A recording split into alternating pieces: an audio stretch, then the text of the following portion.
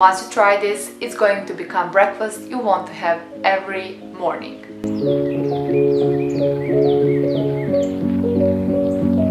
Hello everyone and welcome to my YouTube channel. I made it to my second video, so that's great. Today I want to share with you how to make quick, healthy, delicious breakfast.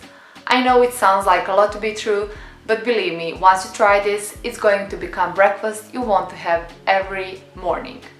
First, let me tell you a small story about oat heaven called oatmeal.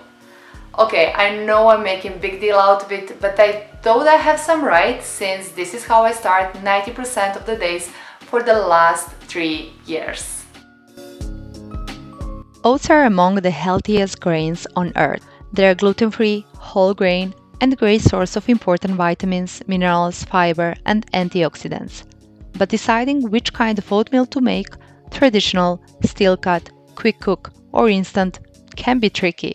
Is one healthier than another, more satisfying, tastier? I did some research and here is what I found. There aren't any major differences in the nutritional benefits of the three types of oats. The major differences are shape, texture, and cooking time. There are also culinary and personal preferences. But let me tell you, when it comes to oatmeal, it's all about toppings you use. Let's move on to our oatmeal preparation. Got a ripe banana sitting around? You're in luck. Ripe and overripe bananas are superhero of whole food, keeping things moisty while adding flavor and a natural sweetnesses. That's why I'm going to use one of these without adding any additional sweeteners. I'm using one small banana and slicing it in pieces. Don't worry about method, since it's going to be kind of smash with the rest of ingredients.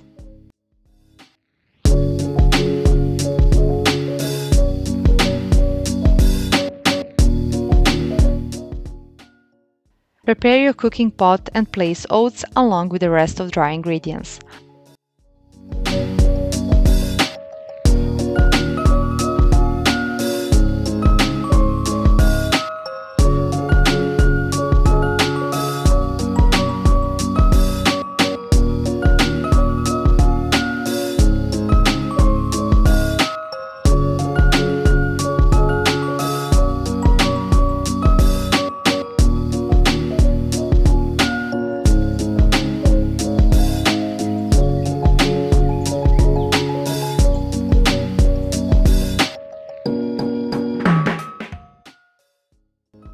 After 2 minutes, add banana slices.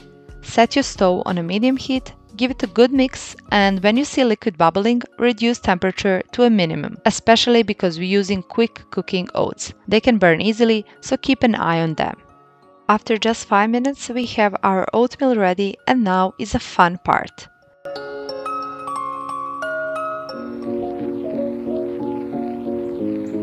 For today's video, I also wanted to share with you a very easy way to make a healthy jam that is going to be one of our toppings later. You're going to need 500 grams of raspberries. I'm using frozen, but if you have fresh one, that's even better. Add them to a pot along with the 2 tablespoons of maple syrup. I'm going to use just one because I love that natural sourness of raspberries. Give it a stir and simmer it over medium heat for about 5 to 7 minutes or until raspberries start to break down. Once they're nice and juicy, turn off the heat and then add 2 tablespoons of chia seeds. Stir it together and then transfer the jam to a storage container and let it cool. This jam you can keep in a fridge for about a week.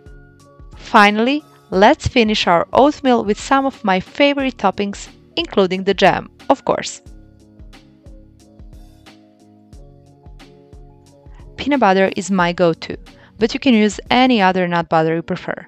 They're a great source of healthy fat and they provide a good amount of protein along with essential vitamins and minerals such as magnesium and zinc. There is no better combination than peanut butter and raspberry jam. You must try this.